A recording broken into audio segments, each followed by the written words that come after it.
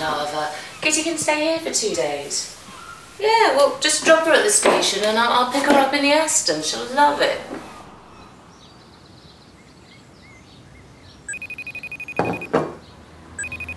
Hiya. Hi. How does it feel to be home? Is it good? Have they done a good job? Are you pleased? You got your magnifying glass out yet to check every nook and cranny? Jesus Christ, Susie. You're not that anal. I only just got in. I haven't unpacked yet. Although I can see some dodgy brushstroke. Oh, brilliant. Can I listen in when you call them to Gigi's explain? Oh, piss off.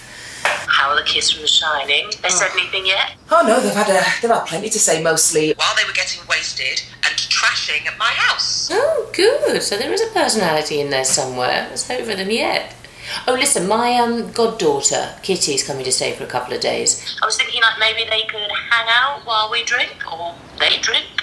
Sounds like a nice idea, although I am still waiting for them to wake up, hopefully with absolutely massive hangovers. Then I'm going to make them clean up the mess in here while I pamper myself to within an inch of my life. But I'm going to see you next week, aren't I, for the big boozy lunch with the girls? Yeah, great. Sounds like a great idea. I've got to go. I've just seen something hideous on the corner scene. Bye. Bye. Oh, I'm sorry I missed your call last night, love. I was at my yoga class. Oh, it's fine, Dan. I was just seeing if you were going to be at my birthday thingy. Mum said she'd asked you, but... Of course I'm going to be there. Have I ever missed it? Hey, I've got you something amazing for your Prezi. No, it's not cash, which is king for you kids, but your nana wanted to get you something. Something extra special for your 17th. How is your mum, by the way? Yeah, she's fine. Annoying. She's acting weird. Weird? What kind of weird?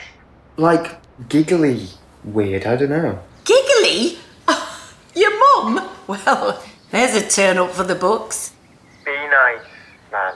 She's still a bit pissed off with you. With me? What have I done? What, 1 minute she's giggly and the next minute she's pissed off? Well, I'll put it down to her time of life. Suppose she's been slagging me off again. No, she never slagged you off. She's not like that. But she was upset about that thing you put online. Yeah, I saw it. I know you feel like you have to stick up for Dad, but it was a bit out of order. Well, that's put me firmly in my place. A chip off the old block, eh?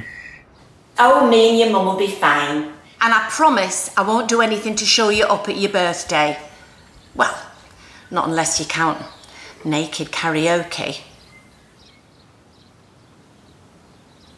I'm only joking with you. God, I hope so. Sorry. Yeah, bye, Nan. Bye, Mom. Bye, I love you. Never slagged me off my left tit, she hasn't. Has that synthesizer come? How old's your son?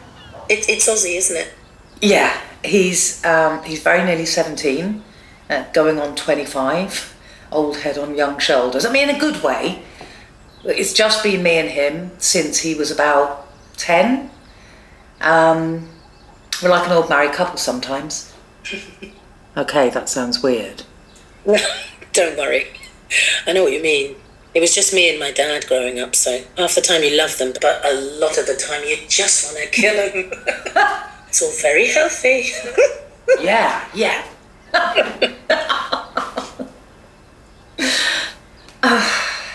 Look, sorry if I'm being a bit unspontaneous.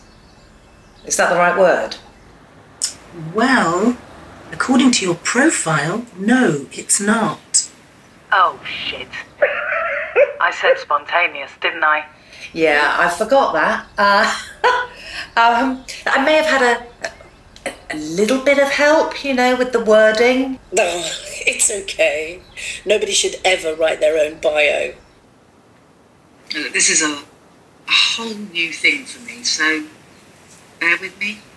Which bit? Online dating or women? Both. Is it that obvious? kind of. But it's really refreshing. Believe me. I would love to see you properly, not behind a laptop. I'd really like that too. See? Spontaneity.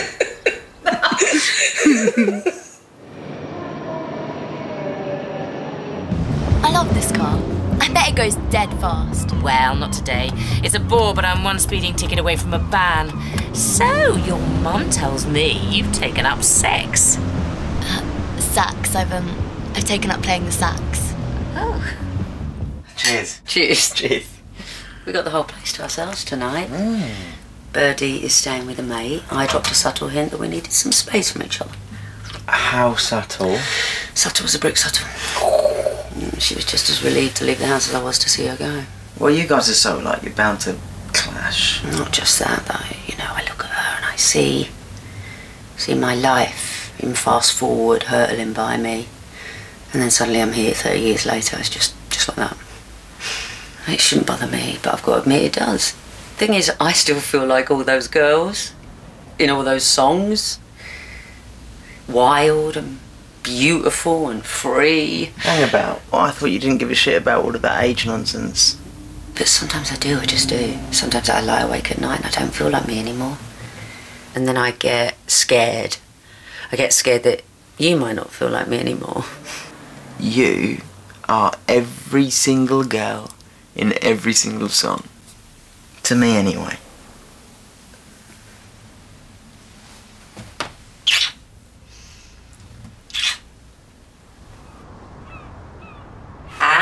There's Madonna Louise. Oh, she's so cute. No, she's a bit standoffish, but if she starts licking her balls and showing you, then you're well in there. Come on, let's get you settled in.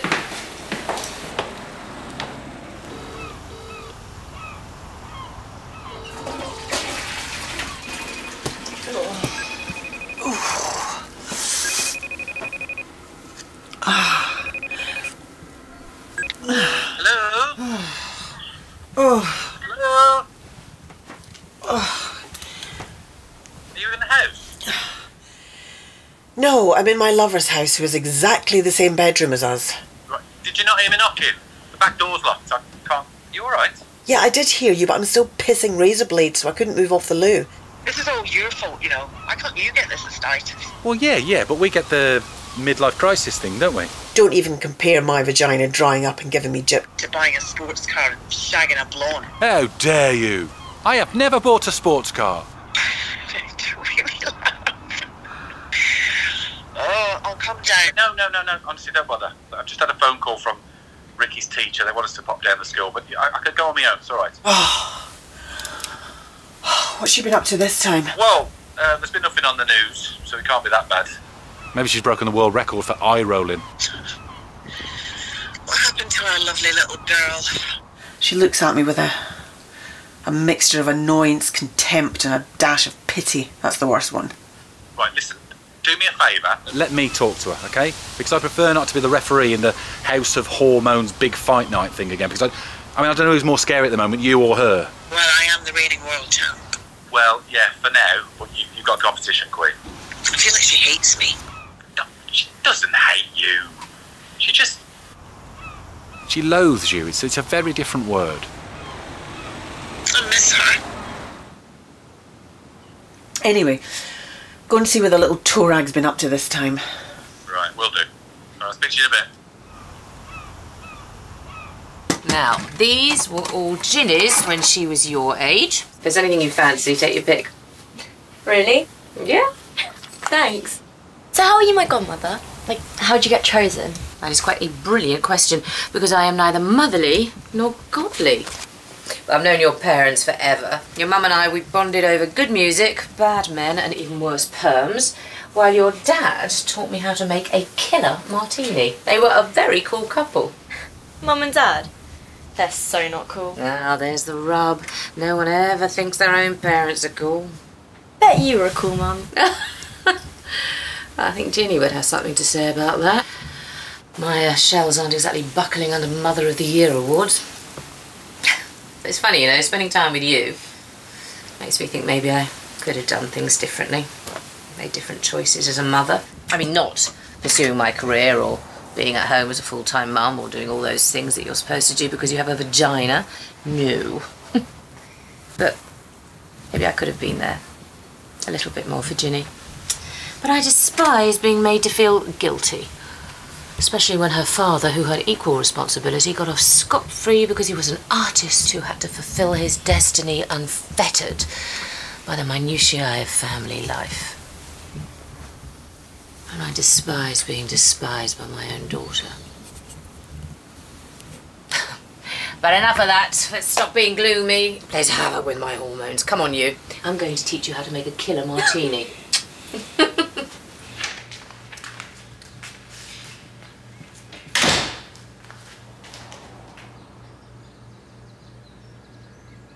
Wow. Might let you trash the place more often if it's going to end up this spick and span. Sorry. Yeah, sorry.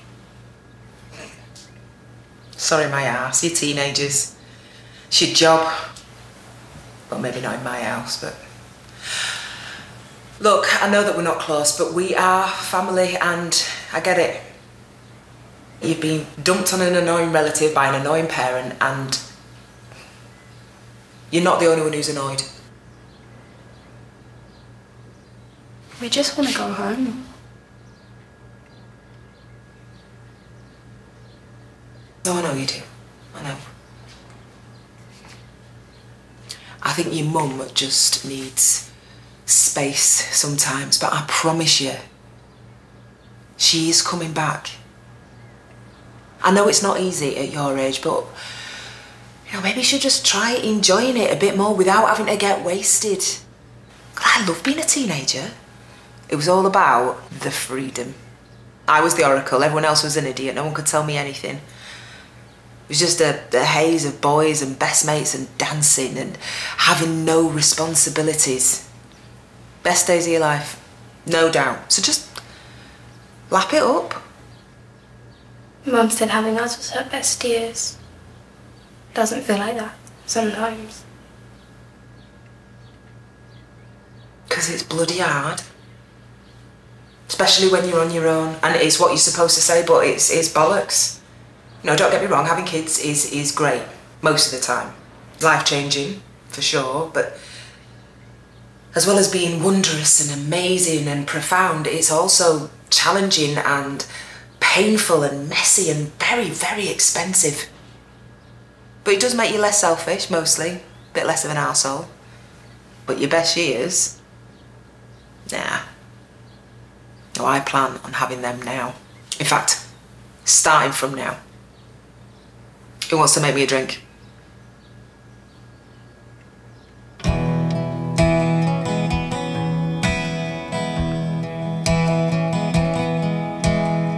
I don't care if the wind blows. I don't care which way it goes. I don't care if the sun shines.